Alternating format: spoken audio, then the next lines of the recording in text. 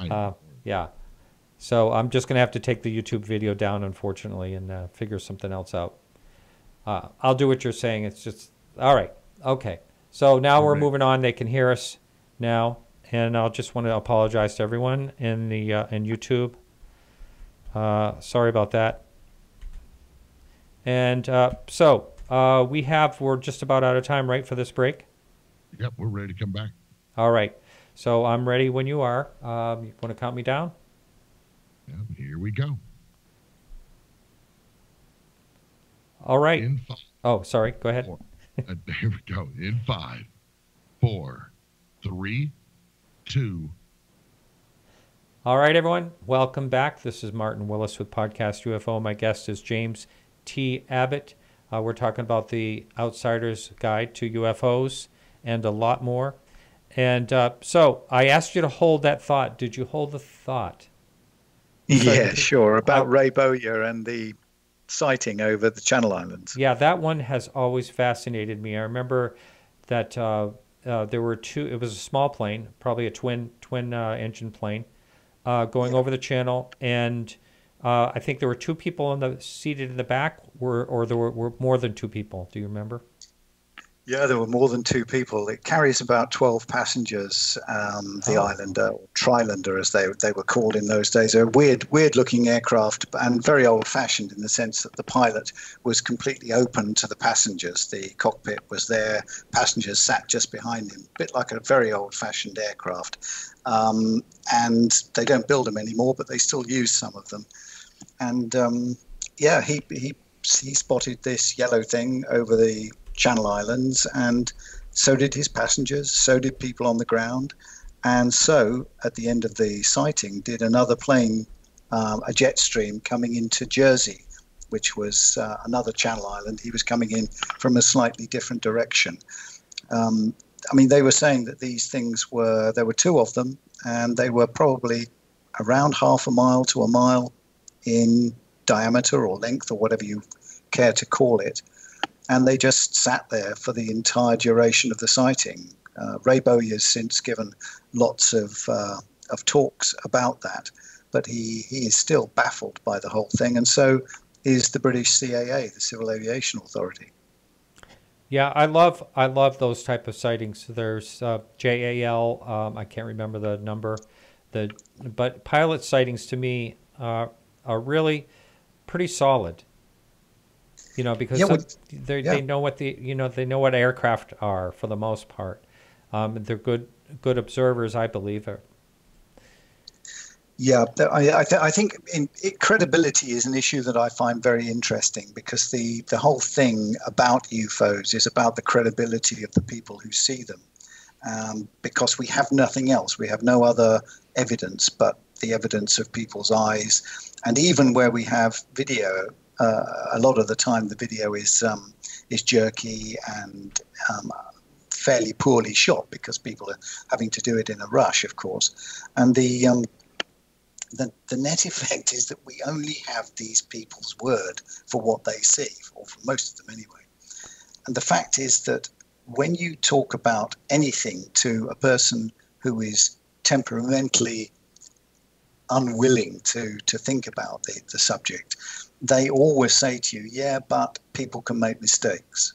And yeah, that's absolutely true. Of course people can make mistakes. Everybody makes mistakes. And even pilots make mistakes. Police officers make mistakes. But the point is, you cannot then write off every single UFO sighting as worthless simply because you've proven, or partially proven anyway, that people make mistakes.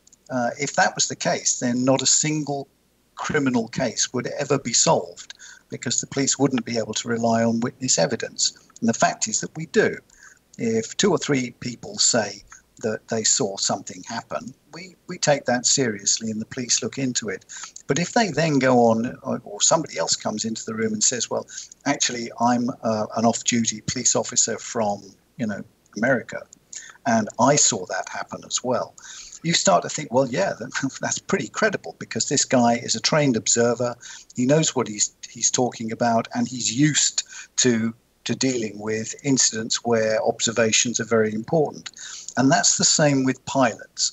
And Okay, yeah, they can make mistakes, but every single pilot and every single sighting, I don't believe that. Wow, I agree. And it only takes, I've heard this said many times, all we really need is one, you know.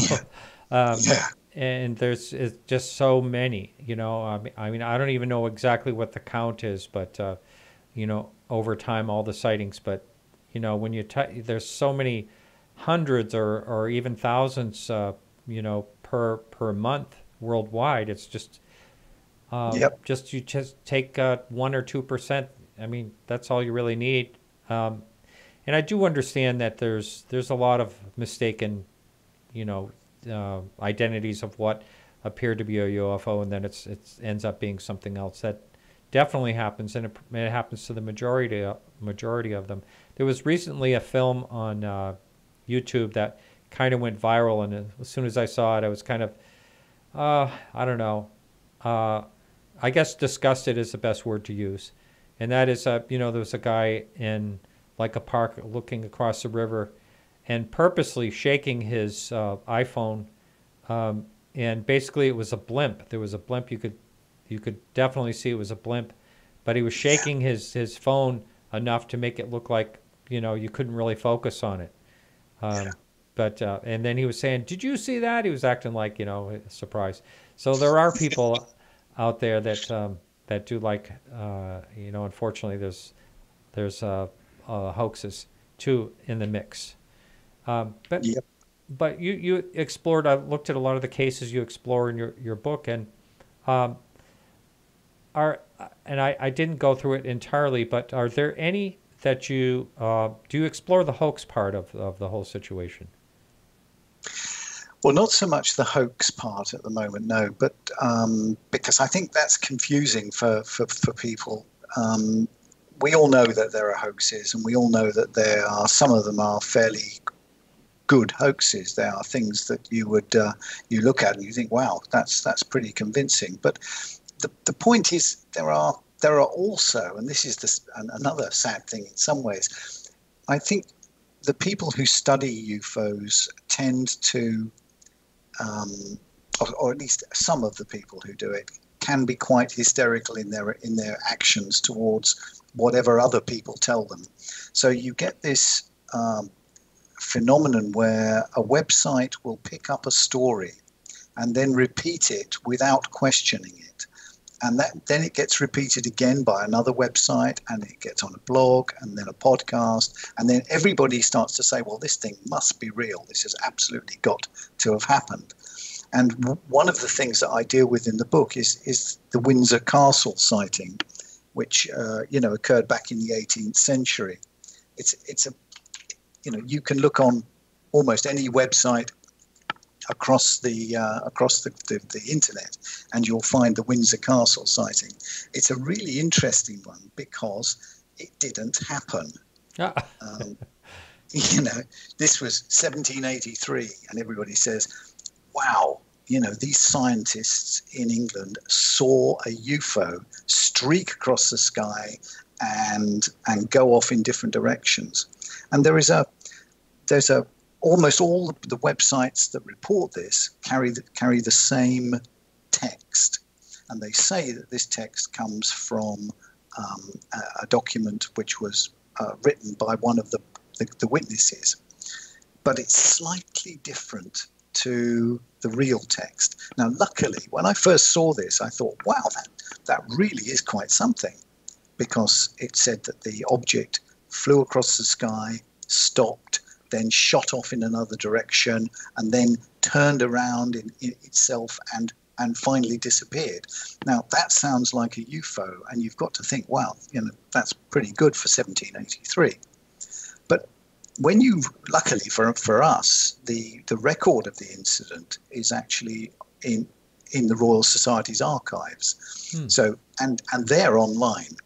So you go online and you look at the original document, and of course, it's got nothing to do with a UFO. What people are doing is that they're interpreting 18th century language and the way people used to talk in the 18th century, and they are saying, yeah, that means that this thing was really strange. In one part, for instance, it says something about the cloud arranging itself across the sky. And the UFO people have interpreted that as meaning that the cloud moved, which of course it didn't. So I thought, well, okay, this now looks like it wasn't a UFO. But on the other hand, you need corroboration. And luckily, that incident was reported on by no less than three other people, all in different places in England, one of whom was the Dean of York Minster, the cathedral in York. One was another scientist in London, and another was a scientist who was just outside London. Now, all of them gave their testimony to the Royal Society, gave reports and so on. And there's almost no doubt in my mind that that thing was simply a bolide. It was a meteor-type object which exploded eventually somewhere over northern France, we believe. But that's indicative of the sorts of things that can happen. And you'll still find them to this day on the web, accounts of the Windsor Castle UFO. And, you've got to be a little bit more aggressive about the way you corroborate these stories. Yeah, so there's another one similar to that. I don't know if you've ever heard of the Alexander the Great UFO, but that was traced back to a novel in I think 1952, and that no further back than that. So yeah, you're right, and it is really something how fiction can become reality if it's, or they think it. People will take it as reality. And a lot of times, Alejandro and I have brought up, you can blame some of the British tabloids for really for doing a lot of that. It's what they call the clickbait, as they call it, and so there's a lot of UFO stories that are rather exaggerated on some of the British tabloids. Yep, that's true. There's lots of them. Yeah. So, can you explain, because I didn't get a chance to read, I bought your book on Kindle, and like I mentioned before we went on the show, I'm just in the middle of a lot of things. I didn't really get much of a chance to skim through it or read it at all. Can you explain, when you talk about the stories, do you just go into the stories that happened, and or do you put like your ideas of what you think happened? How does that work in your book? Well, it's exactly what you say. What I try to do is give people the facts as far as I understand them and have been able to research them. And then I present whatever skeptical approaches might have been made to that particular sighting. And finally, I talk about my own feelings and analysis to that. I mean, my whole life is, as a researcher, is about looking at documentation and facts and extracting some sort of intelligence from them. And that's what I've tried to do in the book. I mean, the Exeter, New Hampshire sighting is a good case in point, I think. You'll be very aware of that one. Yes. The fact is that, people have tried to explain it in a number of different ways. And I guess the most recent is the psychop explanation, which is that it was refueling tankers off the coast of New Hampshire. Yeah. Now, again, it sounds plausible. You read the explanation or the supposed explanation, and you think, well, that's at least basically plausible. But the point is that refueling tankers fly at such an altitude, even in those days, even the old piston engine ones, that the lights from them were highly unlikely. I mean, it would have been impossible, to put it bluntly, that they would illuminate a farm, for example. Right. Which is what Norman Muscarello said that it illuminated. The poor lad was scared out of his life. Yes. Threw himself in a ditch at one point. Yeah. Now, the lights from a refueling tanker aren't going to do that. Psychop said that the refueling tankers buzzed a lady who had complained earlier in the day about being annoyed by something that flew over her car and stopped over her car. Yeah. Now, the skeptics have said that was refueling tankers as well. And the answer is, that's rubbish. No pilot in his right mind flying a tanker full of aviation fuel is going to buzz a car at a low enough altitude to be able to scare the car driver.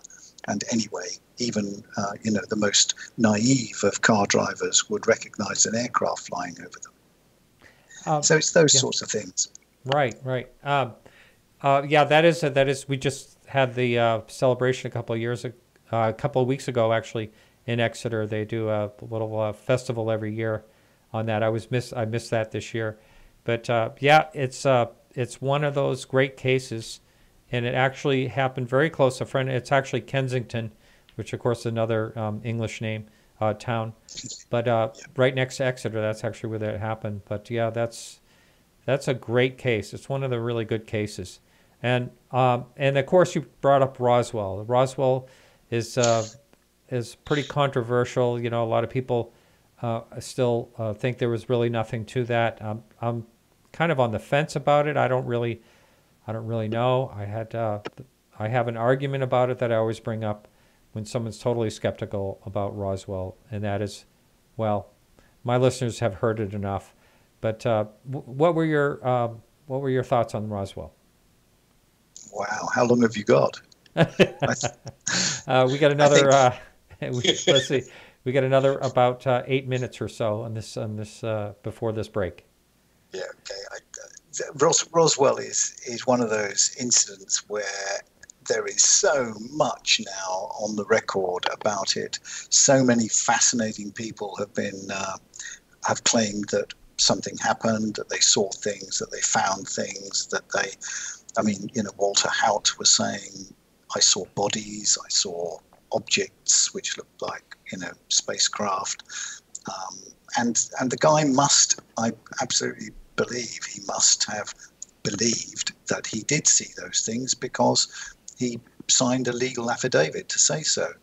Now, when there are people like that involved, people of obvious genuineness over the years, you have to wonder what went on. But for me, the key to Roswell, and I know there are all sorts of theories, right down to Bob Gross and his satellite. Oh yeah, boy, you're up on current events. That's good. Yeah. Yeah. Well, yeah. There are all sorts of theories about it, but for me, there's a crucial issue here, and that is, why did they release that press release? Well, that's my argument. The one I've said that my listeners are going to get tired of hearing me say. Oh, right. That's exactly my argument. I say it to every skeptic. I said, why on earth did they put that out in the first place? And so you and I agree on that. I like that. Oh, absolutely. It just doesn't make sense if there was a major event there for the base commander to issue that sort of absolutely inflammatory press release, which mentions a disc about 30,000 times. And when you look at it, you have to think, well, something must have happened. Something was there. But this guy went on to become a general, in fact, a very senior general in the US Air Force. And I don't know whether the US Air Force is anything like the RAF, but when you foul up in the RAF, you don't get promoted. You do not actually, ever see a promotion from that point on. That's right. Or at least you've got to be pretty good. But he got promoted. Mm-hmm. He got promoted right the way up to almost the very top. Now that says something to me, that the guy was approved by higher authority. And by implication, that means that they approved of him releasing that press release. So I'm left wondering, and like you say, I'm on the fence about the whole thing as well, but there is something in me that wonders whether there was an alien aspect to this at all, or whether this was something else. And you will know of Nick Redfern's theories. Right. There are aspects to the case which a press release like that would cover up very effectively. it plays to the hysteria, it plays to the local beliefs, it plays to the fact that people had seen things in the sky recently and they knew that. And it effectively distracts for just a day from what might be a different story, I don't know. But it's fascinating. I mean, there are so many people, Philip Corso on one side, and, everybody has their own beliefs about Roswell. It's a fascinating modern fairy story. And then, the people that have done a lot of the research, starting out, of course, with Stanton Friedman, but Tom Carey, Don Schmidt, Kevin Randall, Don Schmidt, all these people have spoken to, they were there early enough where a lot of the firsthand witnesses were still alive. Now they're, in their 90s, or a lot of them. There's just a few left, actually.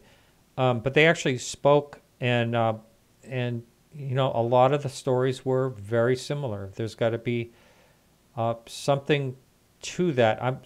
There's still a lot of confusion for me as far as Roswell goes.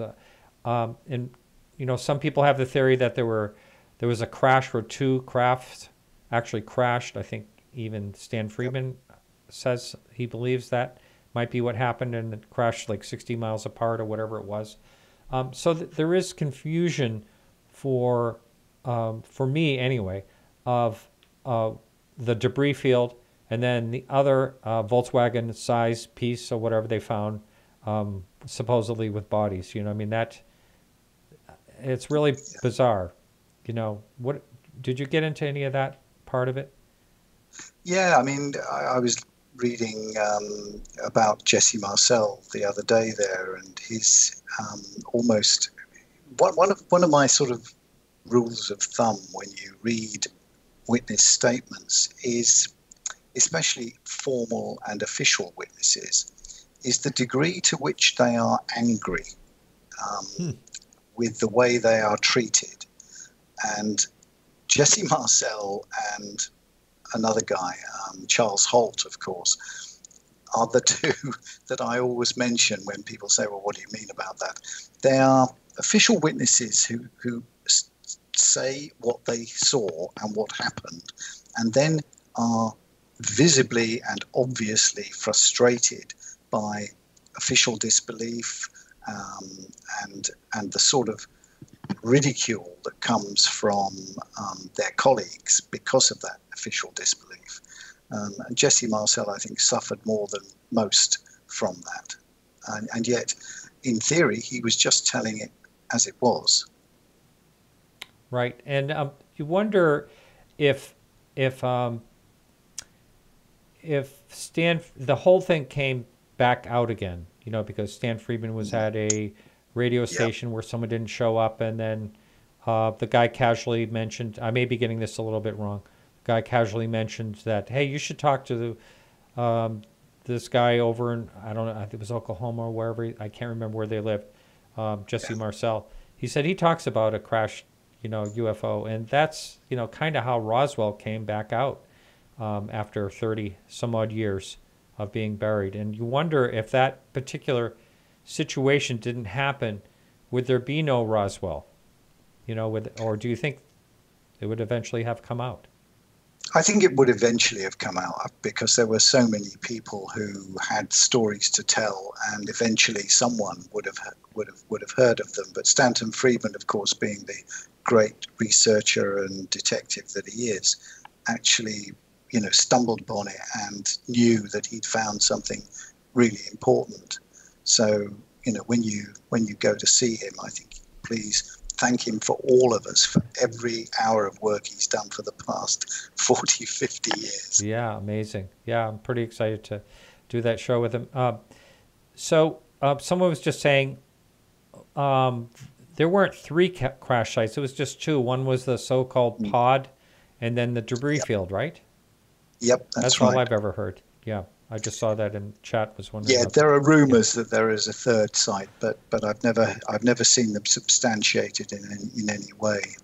Yeah. But interestingly, again, you see that Congressman Schiff, when he ran the official investigation on it, or managed to get it going, it revealed that papers were destroyed without proper authority. Now, again, mysteries begin to build up. Why? Why were all the papers about Roswell, about the phone calls, about the exchange of information and letters and memos, why was that all destroyed? Yeah. Yeah, that doesn't make... I'm sure you probably heard of the case where there was a ex-CIA guy, I can't remember his name. But anyway, it's time for us to go to break, so we'll do that now. This is Martin Willis on KGRA Radio, and my guest tonight is James T. Abbott. Hang in there. We'll be right back right after these messages. And we're clear. 3.5 minutes in this break, gentlemen. All right, sounds good. Okay, Race, just real quickly, Race, if you could send me the raw file right after the show, that would be great. I'll take care of, and I know it's longer because you record music ahead of time, but if you could do that, I'll work on that right away. You got it. All right, appreciate it. All right, so we were talking in the last break. I think we were talking about the weather there and UFO sightings. There's the Warminster. Isn't that also England? Yep. That's in Dorset, down south. Yep. Yeah. And have you followed that? Do you follow like UFO sightings in your country besides the Channel Island? Yes. Mm-hmm. Yeah. Where I'm fairly well linked into most of what is happening here, because I have people who tell me when things happen in their particular areas. But it's we get probably about 200 to 300 sightings a year, of which maybe 10, 15 are inexplicable by the local UFO organizations and so on.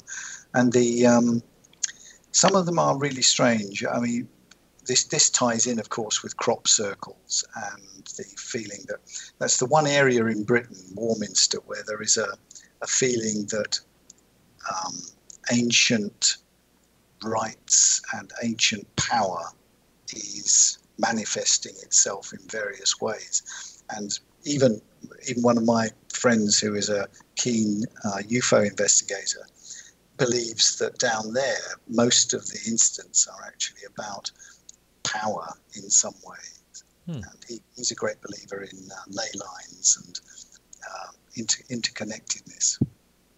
Really strange. And I'm trying to think, some of the monolithic sites, there's Stonehenge. Or Stonehenge, yeah, they're saying, there's weird goings on in those places. And I'd like to talk in the second hour when we get into that. I'd like to talk about Rendlesham Forest. Have you done a lot of research on that particular case? Yeah, I have. Yes, yeah. That's always nice. So after you mentioned Charles Hall, I thought that would be a good topic to go into. We have Race. What do we have? About 30 seconds left. What's that? 1 minute. 1 minute. Okay. So how about in the area that you're in, North Yorkshire? Is that what you said? Yep.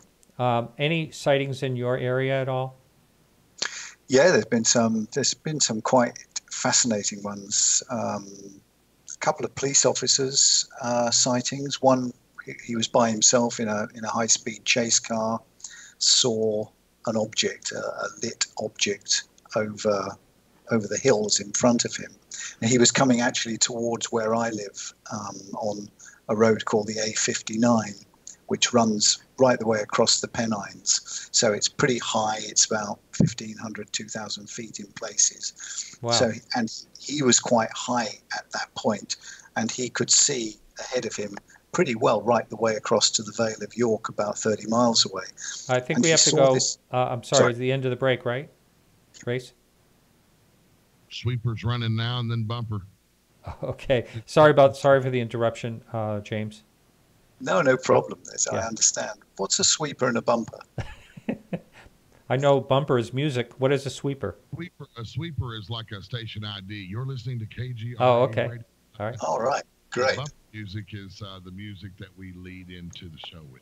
All right, I'm ready on this end whenever you are. Yep. All right, gentlemen, here we go. In 5, 4, 3. Oh, this is commercial free. Yes. 5, 4, 3, 2.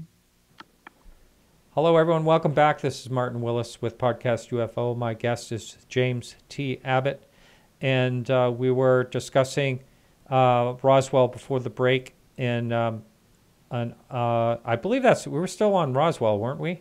Before the break. Yeah, we were. Yep. It's a big subject. Yes, and also, I mean, the Air Force lied, basically. I mean, or they had misinformation themselves that they gave out. And instead of another turn that they could have taken was, instead of denying that there were bodies seen, they said, "Oh, those were crash test dummies," that type of thing. So it's just been it is a bizarre case. Totally bizarre, yeah. How do you think Roswell will be viewed, like, years from now? Do you think it'll just seem like a fairy tale after a while? I mean, it's pretty bizarre, the festival they have every year. It gets a little fringy, a little wacky. Yeah, I think that's the problem with a lot of UFO sightings and events, and Roswell is one of the biggest. So consequently, it will develop the biggest hype and and hysteria around it. You asked what it would be like in a few years' time, and how that story develops. I think the only thing that will save any of these older UFO stories will be real evidence coming through that something actually is there. And that's why I think everyone was so impressed with Luis Elizondo's videos. I mean, they weren't his videos, of course, they're DoD videos, but the fact that those were released, and there are not just one of them, but 3 of them, all showing fairly strange objects being filmed by advanced US fighter aircraft, that starts to make everybody sit up and notice and take notice.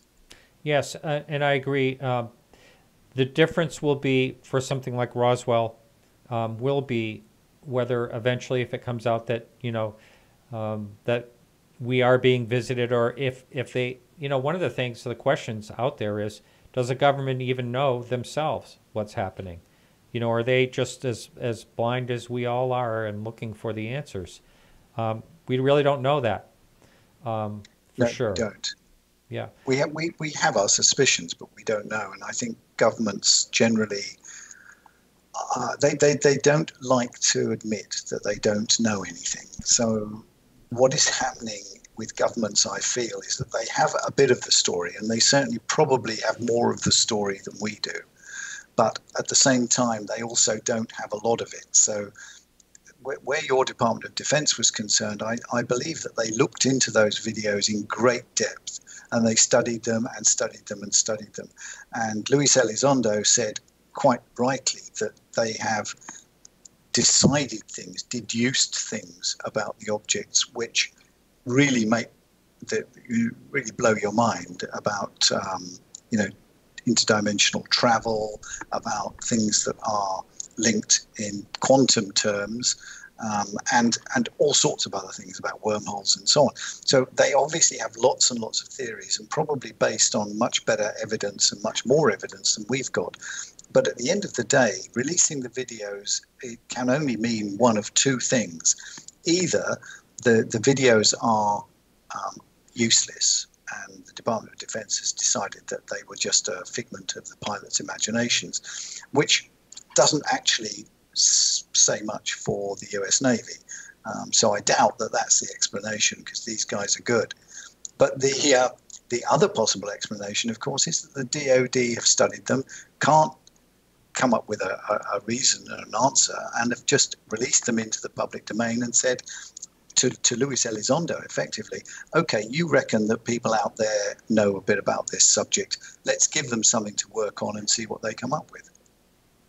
I think there's some truth to what you're saying. I think that's very much a possibility.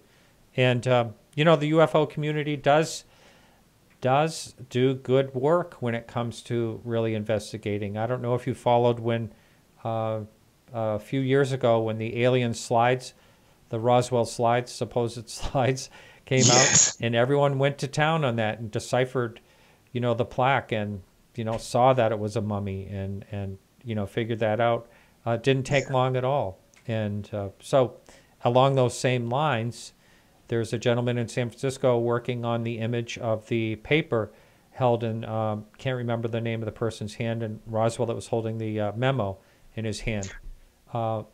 Been working on that, trying to get, you know, as technology grows, trying to crack the writing on that memo. Yeah, it was either Ramey or Blanchard, wasn't it? Yeah, the Ramey memo. Yeah, that's it. Yeah. Yes. Yeah. So, you know, in time, perhaps that will get cracked. Right now, it looks like it says something about crash and bodies or something like that on that. You know, who knows where technology will bring that. So I do think, you know, we may or may not know anything about Roswell, but here's something I'll post you.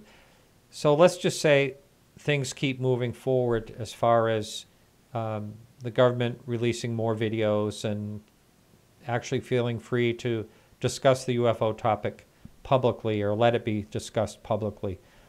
Do you think there'll ever be a point where they would talk about other, like, major sightings and say, we actually did have information on Roswell or we did have information on Rendlesham Forest? Do you think that will ever will come out the more of the UFO topic gets discussed and released? Yeah, I think what's going to happen is that it's not what's going to happen. It's what could happen if the UFO community is careful and doesn't upset the apple cart too much. Governments don't like to be made fun of. And I think it's up to the UFO community to say to government, we want to know more and we are prepared to help. We want to help in this. We're not trying to make people panic. We're not trying to make things worse for you. And if you do release some more, then we'll have a look at it seriously and scientifically. And we've got a lot of good minds out here who can do things that some of your analysts can't do. So let us see the evidence. Let us talk about it and see what we can get. This will come very, very gradually. And governments, it depends, of course, what happens in the world and world politics generally and who's president of the United States at the time. But at the same time, what will happen, I think, is that we've got to the point, and it's only taken us 70 years, where the Department of Defense can actually release photographs that are immediately taken up by the press and labeled UFOs. Now, that wouldn't have happened 20, 30 years ago, and it's a good sign that it's happening now, but it will take a long time for the next stage to come. And what the To the Stars Academy does, and what Luis Elizondo and you know his colleagues do, will make a lot of difference to the speed of that process.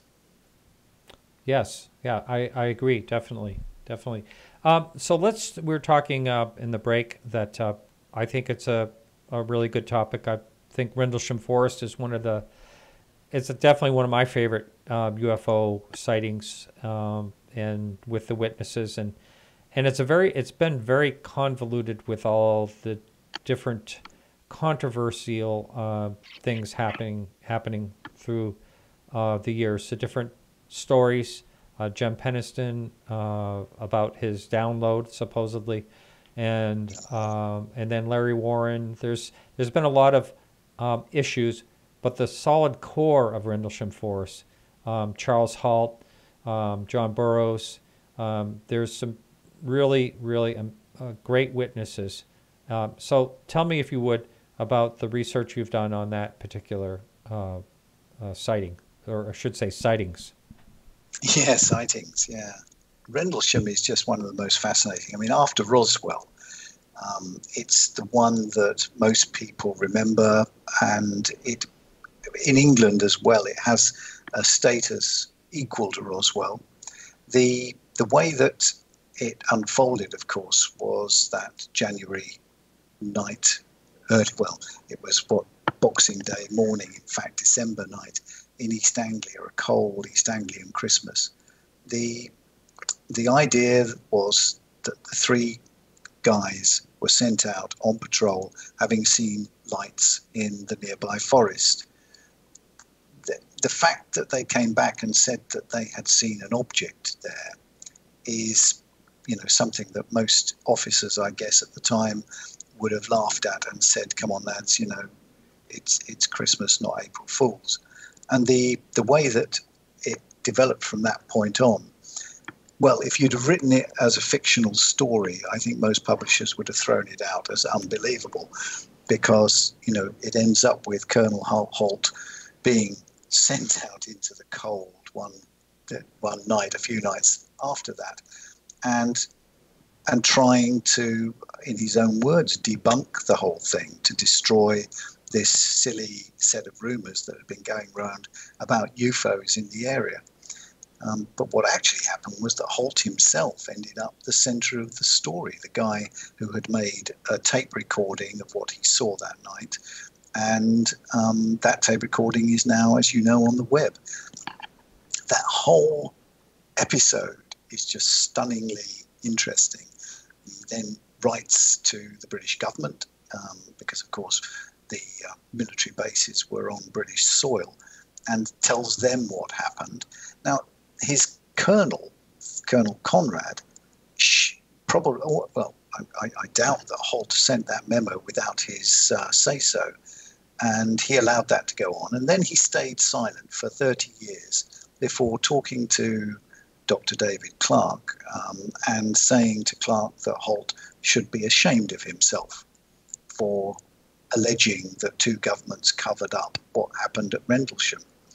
I didn't hear that part of it. Wow. Oh, yeah.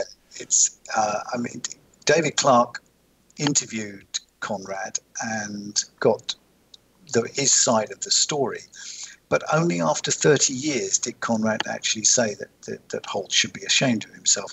Now, Holt is one of those guys who made noise. And, of course, for an officer, that's not something that goes down well in your record.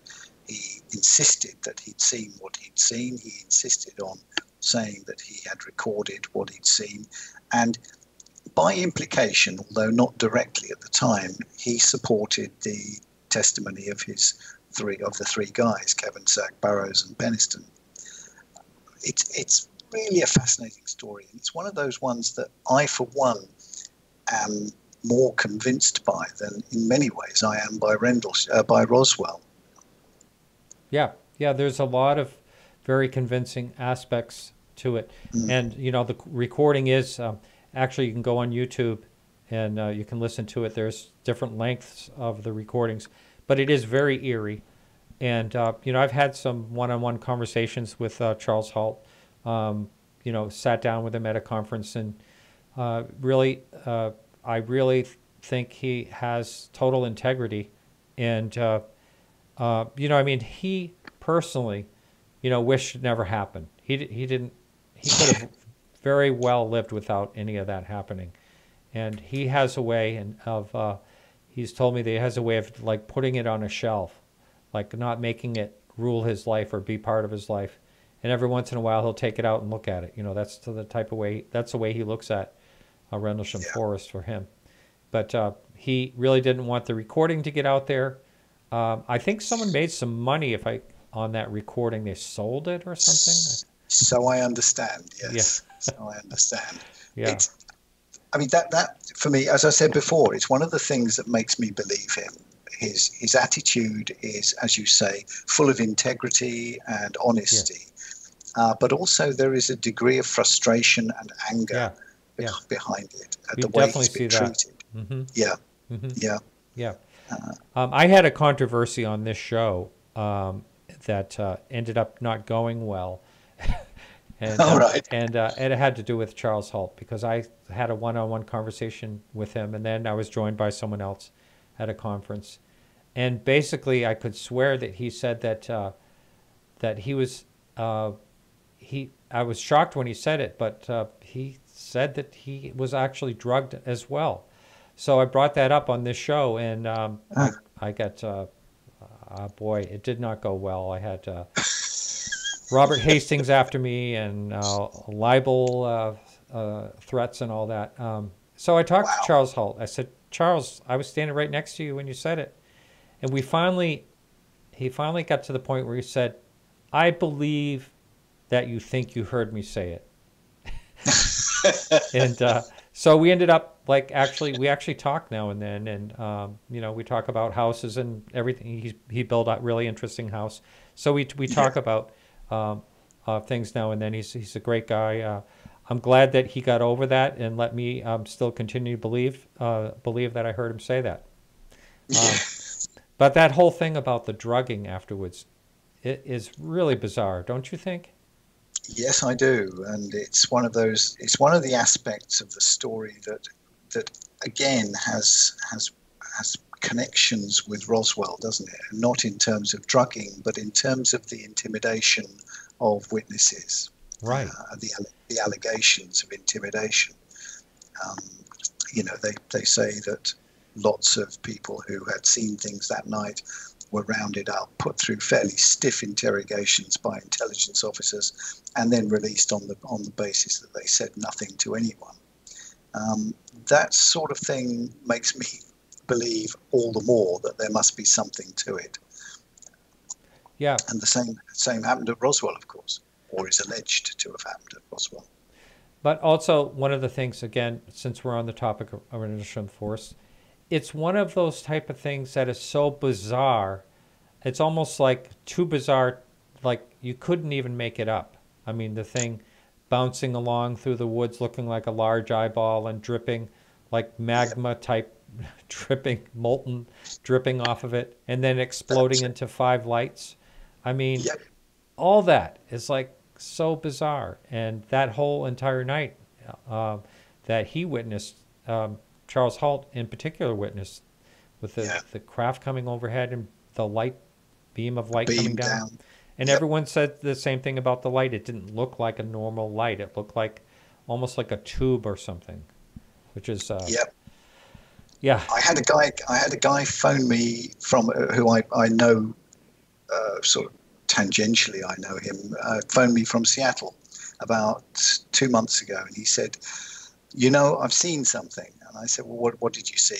And I took it down. He was out in the forest with his son camping, and they were just packing up for the night before going to bed. And he looked up in the sky. His son was in the tent.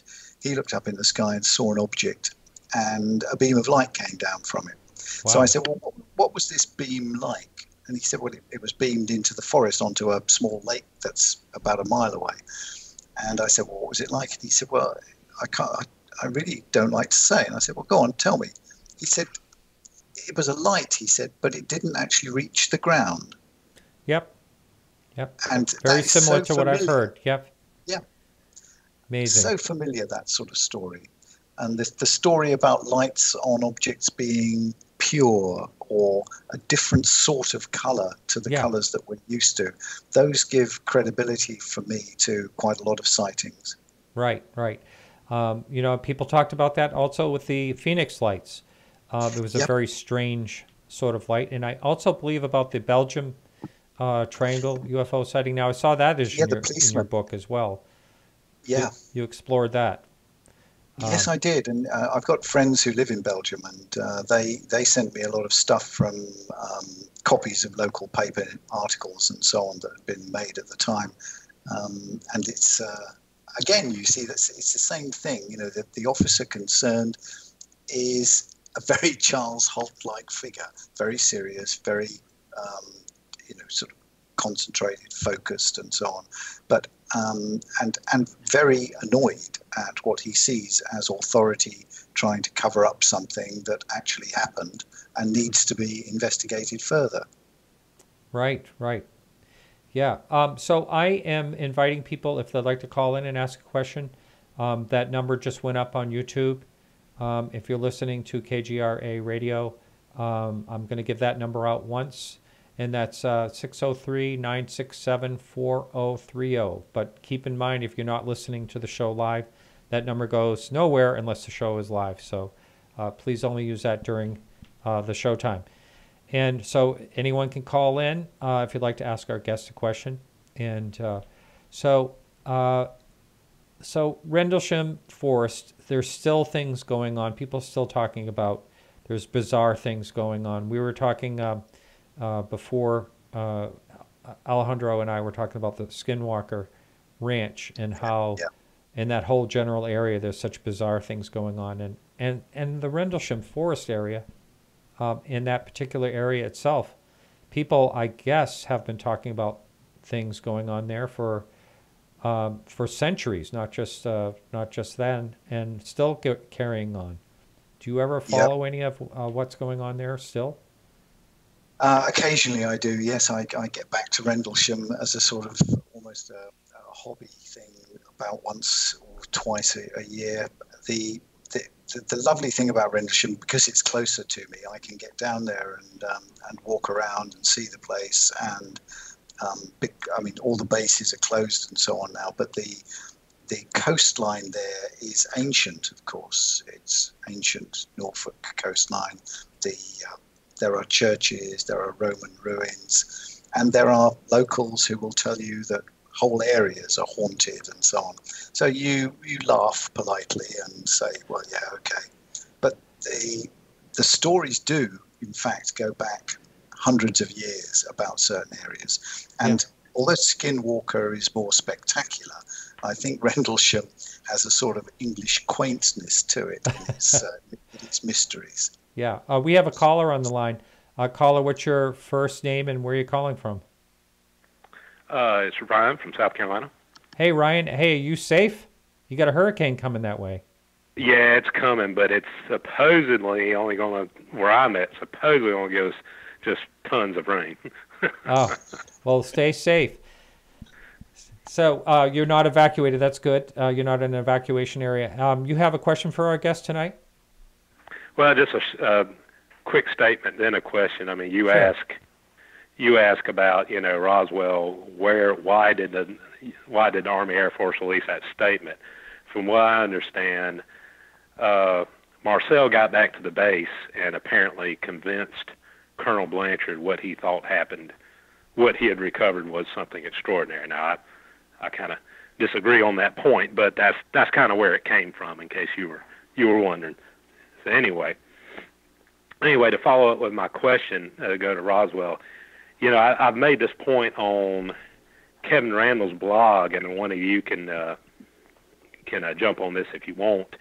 The thing about Roswell, I've always, it looked good to me when I was younger and it first came out. The thing I've always had a hard time accepting about it as I've gotten older is the lack of leaks that come up with it, and especially how it fails to show up in the intel archives of other countries.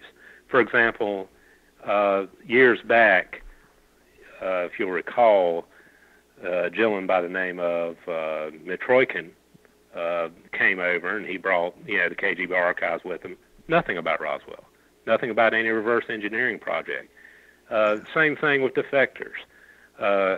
Kim Philby goes over there, defects to the Soviet Union during the Cold War. Doesn't say a word about, in case you didn't know, the Americans have had this and they're working on a big reverse engineering project. Yuri Nosenko comes over here to the United States during the Cold War. Nothing. I'm just wondering, does anyone really think that's possible? Well, hang on just one second. I just want to say we have another caller on the line. Just be patient. We'll get to you. Go ahead, if you would, James. Yeah, Ryan, hi. Thank you for calling. The way that I see this is that you're on to quite an important point. I have army friends in this country as well, one of whom works in military intelligence, and he also told me on the QT that Roswell was nothing, and that was all he was prepared to say. But the way that there is such a lack of information coming through these leaks, coming through Snowden, for instance, and the WikiLeaks. There is nothing on Roswell. In fact, there's nothing on UFOs, to be fair. So that, plus the fact that nobody seems to have ever used any of this high technology, means either that we don't know how to exploit what we found, or that nothing was found. So you take your pick. Yeah, that's something. That's another thing that's always bothered me because, outside of Bob Lazar, and I don't want to have that argument. I think it's a fraud, to be honest with you. But outside of Bob Lazar, you would think by this point, hundreds of thousands. If not, over 70 years. Some of these R&D projects, they have a very high turnover rate in terms of people who work on them. Yeah. And you would think that, by this point, hundreds of thousands, if not millions, have worked on this by now. And there hasn't been one guy who's come out and say, they gave me this stuff, and we couldn't even, the elements aren't even on the charts. And, that kind of stuff. The isotopic ratio is wrong for Earth. There hasn't been that guy yet. You know what I mean? Yep, I do. And I agree with you all the way. Interesting. Well, hey, Ryan, thanks a lot. Okay, thanks a lot. Thanks for taking my call. All right, and stay safe. Okay. Okay. All right, we have another caller on the line. Your first name, where are you calling from? Hi, I'm Kenny. I'm calling from Florida, Cape Coral, Florida. Hi, Kenny. Welcome to the show. Hey, thanks. You have a question for our guest, or? I did. It was a very enlightening conversation you had. This is a little off topic. Okay. Oh, okay. Well, I have witnessed over the Gulf Ocean a couple weeks ago, actually. I want to call a UFO, unidentified flying object, spacecraft is what I'm thinking. This vehicle had moved horizontal, vertical, and in such a manner that I have never seen, that I don't think would be possible in any aircraft that we have today. This thing was making a loud, like a brass section. It was a horn, unholy horn, and I think that was probably whatever it was being powered by. That was probably what it was, and it left a neon triangle in the sky with glowing greens and orange plasma. I don't know what you want to call it. It was something out of this world. Were you witnessing? Yes, go on. I was just saying, were you witnessing this alone, or did you have other people with you? Did have other people with me. You did or you didn't? I'm sorry. You did or you did not? I did, sir. And have you reported this to any, like MUFON or any other? I have. I did today. I did recently today. I called the National UFO, whatever, in Washington. Yeah, Peter Davenport. Like you're saying. Yeah. And I gave them a report. And I was talking to other UFOologists, and they're telling me they're basically just going to file that. They're telling me they're going to tell the world and this and that and post it. And he's telling me they're just going to file it. I even called a non-emergency number over at the police department here and kind of just talked to a private investigator about it. And he was kind of laughing about the whole situation. So I don't know how to take this, where to take this, and that's where I'm at. Okay. I'm sorry. We have a caller that just called in, and there's some background noise. So I'm probably going to have to hang that up. Okay. It's quieted down a bit. All right. So, James, do you have anything to add to this sighting? I mean, he sounds like he's doing the right thing, reporting it. Yeah, I think Kenny, you're doing exactly the right thing in reporting it. But there are so many of these incidents that it's almost impossible for the UFO organizations to investigate every single one. And this one sounds fascinating. I mean, green and orange lights, a triangle in the sky. But the most interesting aspect of it is the noise, because that's very unusual. I'll say. Yeah, I've never heard that one. Okay. All right. Well, thanks for the call. All right. So we have another caller on the line. Can you say your first name, where you're calling from? You have some background noise going on there. Yeah, I'm sorry. I'm at work. My name's Joey. I'm from Kansas City, Missouri. What, are you working in a machine shop or something? Actually, I work at the Kansas City assembly plant. I build Fords. Oh, wow. Okay. It sounds like you're building Fords. All right. So you have a question. You have a question for our guest tonight? Yes, I do. I'm actually an aviation maintenance technician by trade, and at the time I worked with Mylar a lot, and I know how big Mylar is. And during Roswell, they were trying to say that it was Mylar balloons. No matter how big a Mylar balloon is, you can actually fold that down. It's very small. My question is why would they need a flatbed for that? Oh, that's a really good point. Yeah. Yeah, Joey, that's everybody's question about it, I think. Why would you need a flatbed for anything like a balloon? And why would you talk about it crashing? I mean, balloons collapse in pieces and they fall to the earth in little pieces after they've exploded. This needed a big truck to bring it in, and Jesse Marcel actually was so impressed that he took pieces back to show his wife and children before he took them to the base commander. So it wasn't a balloon. No, obviously it was not a balloon. But also, you guys were talking about Rendlesham. You guys had, I can't remember the name of it, what the guy's name is. He made I Know What I Saw, the documentary. Oh, yeah, James Fox. Yeah, Fox, yeah. Yeah, okay. The episode after that, you guys talked to another fellow, and he talked about it as well. And you guys had a guy call in and said that on Holt's recording that he did, his voice recording, that he never said anything about lights coming at him or anything like that, and he clearly does. I don't remember that call, but I can't remember. Yeah. Mm-hmm. It was a while back. It was the last time you had James on, James Fox. Yeah. Huh. Interesting. I did have another question though about. I know you touched a little bit about skinwalkers. Yeah. I've been listening to a lot of Navajo talk on this particular subject. I just kind of want to know what both of you guys think about it, and what do you think is actually going on out there? Boy. That's thanks for the question. I don't know. I don't know exactly. Probably gonna. If you would, why don't we? You can listen to that off air if you would. I mean, offline. I will. All right. Just a little background noise. Thank you very much. Thank you for the call. All right. So, Skinwalker Ranch. What do you think is going on there? I don't think anyone really knows. No, they don't. Yeah. There's a huge, fascinating body of information about what goes on in these sorts of regions. We were talking about Rendlesham and the Norfolk area and the amount of paranormal activity that appears to be going on. The same thing at the Skinwalker Ranch. And I mean, $22 million is a lot of money to spend on an investigation and not report anything at the end of it. So I would love to know. There were 100, according to Jeremy Corbell last week. I had him on last week. And there were supposedly 100, I believe he said 144 incidences that were reported on. Yeah.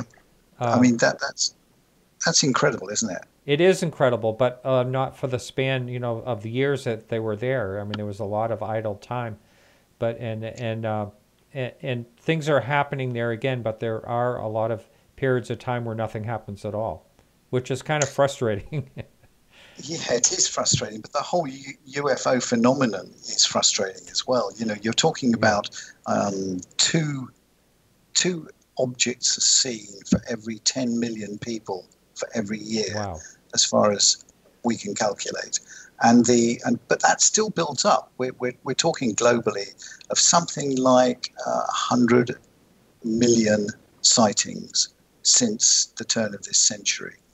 Wow, isn't that something? Yeah. And something like 6,000 a year are going to be pretty inexplicable. They come into the sort of 2 to 5% area. Now, what I'm also a big science fan, and I look at I read Scientific American, I read Nature, the British journal Science, and so on. And one of the things that appears to be happening in science at the moment is that things are getting weirder and weirder. You talk about, it's okay talking about standard science where things are predictable. That's Newtonian. But once you get into Einsteinian and quantum science, then nothing is predictable and nothing is real. The very nature of your body is actually just pure energy. And if that's true, and well, it is true, but if that has any relevance to what is happening in quantum physics, where particles can exist in more than one place at the same time, where they can travel, they can communicate faster than the speed of light, and that sort of thing, we're very much in the infancy of our investigations into it. But if that's true, then I wouldn't put anything out of the window as far as strange events at Rendlesham or the Skinwalker Ranch are concerned. Right. No, I agree with you. Science has, or at least people are exploring so many different things. Quantum entanglement, that's really really bizarre situation. I can't remember exactly what it's called when they were shooting particles through gold, and it seemed to, an observer seemed to make a difference. Observers do make a difference, yeah. Yeah, I mean, that is just, it doesn't make any sense. And then there's string theory, there's the multiverse theory, all that. It's and a lot of these are just theories, but maybe there is something to it. Maybe there is some type of relationship to everything. That's right. You see, if there is if, and it is a big if, of course, if the multiverse theories are correct, and there's a certain amount of evidence so far which shows that it could be, and mathematically we know that it's possible. If that's the case, then why would it necessarily be impossible for things to slip between the two dimensions or two different universes?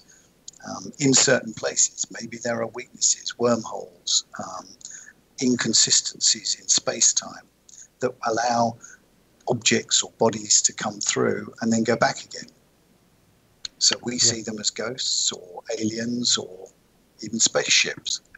Yeah, it's all fascinating. And I've mentioned a number of times, if we are being visited, then basically why? Why are we being observed if there's so much life out there? I mean, I would guess, I think a lot of people are guessing, again, it's a guess, but that there's most likely a lot of intelligent life out there.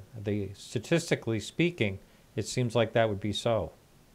Yeah, you can do back of the envelope work, and you can make assumptions like, well, for example, if you said that 1 in every million planets has developed some sort of microbial life, and 1 in every million of those develops something in the order of rabbits and cats and dogs and so on, and 1 in every million of those develops sentient life like human beings, and then 1 in a million of those develops advanced sentient life, you are still talking about something like 1 trillion planets out there that could support advanced life. Amazing. Now that's it's unbelievable. Yeah, and everything we know is on this planet. Like that famous statement that Carl Sagan says. Every tear ever cried, I forget exactly how it goes, but every poet, every murderer, all on that little blue marble. So it's like everything is here, and you just wonder how many parallels there are to other intelligent life. Like, what's the equivalent of a first kiss or a first car or whatever? It's really fascinating if you really think about it. Maybe it's already happened. Yeah. All good stuff. So the line is open if anyone wants to call in. That number is posted up on YouTube. And if you're in KGRA radio, that number again, live only, 603-967-4030. So what other story in your book did you find was, you mentioned Roswell and Rendlesham as the two right up at the top. What other ones did you really get into and explore? There were quite a lot, but I suppose the one that fascinated me and sort of pulled the heartstrings a bit was the Lonnie Zamora case back in '64. Socorro. Yeah, Socorro. I think the circumstances of that case are, again, extremely credible and believable. Here you have a policeman who all his colleagues say is one of the most straightforward and honest guys they ever knew, who, just got called out from his chase to investigate what he thought was an explosion, and sees two people, or two apparent people, and an object in the desert. Now that, of course, that moment, that fraction of a second in time that he saw those people before they disappeared as he was walking down to get closer to them, changed his life forever. Right. And that's one of the things I think that is most interesting about the big UFO cases, the ones that stick in the memory. Yeah. There's, I've had Ray Stanford on many times. I know him pretty well, and he was there right afterwards, and really thought a lot of Lonnie, and so did everyone else. Dr. J. Allen Hynek, everyone. So we have we can get back to that case in just a second. Here we have someone that called in. Caller, what's your first name and where are you calling from? It's Bobby from North Carolina. Hey, Bobby, are you safe? Yeah, man, I'm in central North Carolina, so I'm good, but there's a chance we might get 10 or more inches of rain, so I'm more worried about that. Wow. But other than that, I'm not near the coast. Batten down the hatches. Yeah, I got the necessities and food, flashlights, all that, so we're good. Good. When we were at the conference, 5-6 years ago, and we're talking to Timothy Good, he had mentioned that he had actually seen one of the triangle craft that's similar to what was seen at Rendlesham at that time period. And that he tried to speak to Kevin Randall or whoever else was writing the book about it at the time. He said they just kind of blew him off. They weren't interested. That's when we were out to dinner with him, right? Is that when he talked about that? Yeah. Yeah, I remember that. That was after. Yeah. That was at the conference, North Carolina. Right. Huh, that's interesting. I've forgotten all about that. So I just wanted to point that out when I got on earlier. I'm at work. You guys were talking about Rendlesham, so are you building? To get back to that topic. You're in a machine shop, aren't you? Yes, I was. Yeah, I thought so. I'm outdoors right now. Yeah. I love it. So there were. I wondered about that. I never. Was it Kevin Randall he contacted? You said. No, it was Timothy Good had the visual sighting. Right. Yeah, but who did he contact? He tried to contact. He tried to contact. Yeah, I think it was Kevin Randall. Yeah. But I don't recall. Yeah. So that was pretty interesting. And then talking about the Socorro case, I can't think of his name. Ray Sanford. He actually has some extra pictures that he took of the mountain range and actually had similar craft in those pictures. You didn't mention that. Yes, that is something that I actually saw with my own eyes, and a lot of people get frustrated. Pardon me. A lot of people get frustrated because Ray does not want to share those pictures, but I actually saw that with my own eyes, and that was the most fascinating thing I've ever seen. Actually, when it comes to UFOs, because so did it look like?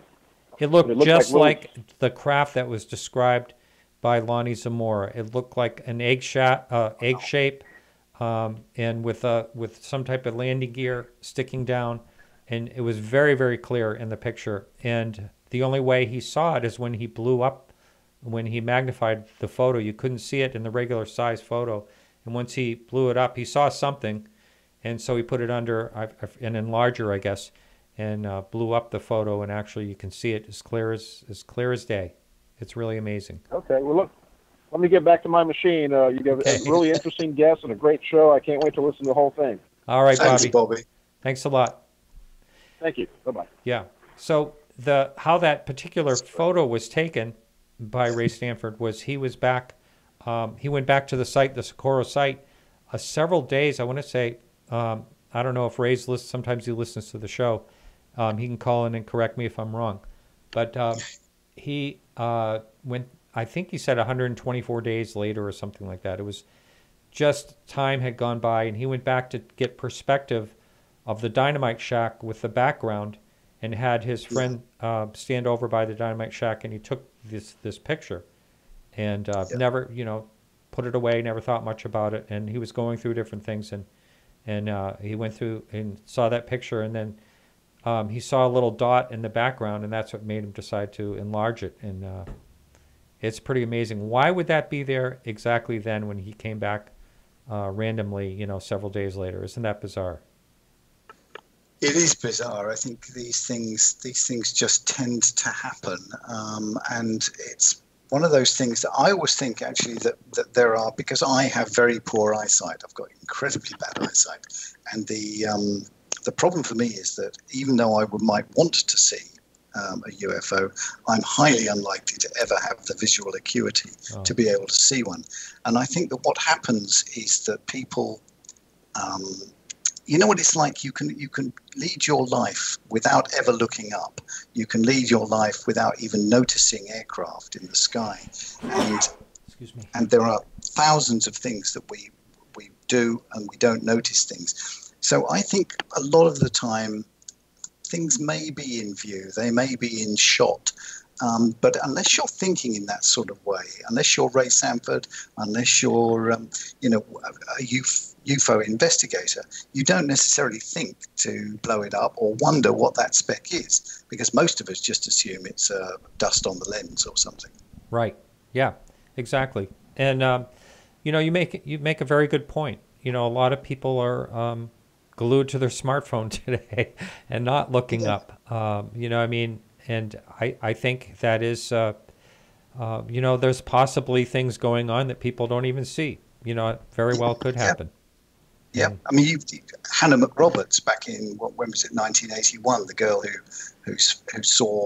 who took a photograph of a mountain when she was with her family on holiday, and when she blew it up, there was an object very, very clearly in view, but they didn't see it at the time. It was only when they got the photograph back and had it developed that they were able to see that it was a saucer-shaped object. Yeah, a lot of times that will happen, and sometimes even birds will look like they'll be a certain angle, and they'll even look like something, and someone catches that, or sometimes an insect. I don't know about that particular one, but there are a lot of people do take photographs and see something after, which is really something. Yes, that's right. Yeah. So we have a line open if anyone wants to call in, and that number's up on the screen. We have looks like we got about 7 or 8 minutes left to the show. And so that particular case, you were talking about Socorro, of course, and it really is, the observer, Lonnie Zamora, I think is what gives that case and how it shook him up so much. And it was the last thing in the world he wanted in his life, basically. Yes, I feel. I said to somebody else on a show a few months ago that of all the people that I've come across, figuratively speaking, anyway, in my research, Lonnie Zamora is the one I feel most sorry for. Yeah. Because I feel that he suffered more than most, and this sort of ridicule and disbelief and pillorying of witnesses just isn't necessary. If people think they've seen something and they tell you honestly and openly what they've seen, we should take them at their word. And okay, it may need investigating, but it's a valid sighting by a human being who thinks they've had a sighting. When we first started the show, you mentioned kind of the start of this book, or thinking about writing the book. You were at a dinner party or dinner table with some guests, and you brought up the conversation about UFOs. Have any of those friends, have any of them read your book? Well, as far as I know, all of them have, that's because good. I get regular contacts from them asking about specific things that I've said, or saying that I shouldn't have done that, or I should have done this, or whatever, and asking, what volume 2 is going to be like and all that. But it's this is another thing that is strange about it. As long as people have open minds, and that's all I ask, is that people just have an open mind about what is out there. And that means not just UFOs, but all the other things that are associated with it and the paranormal. It's good to start with an open mind and think about it without fear, because it's the fear of being ridiculed that stops most people from even admitting that they've seen something. Have you had any ridicule since by any of them, or they're basically? No, I'm amazed. I'm That's amazed good. to say that I haven't.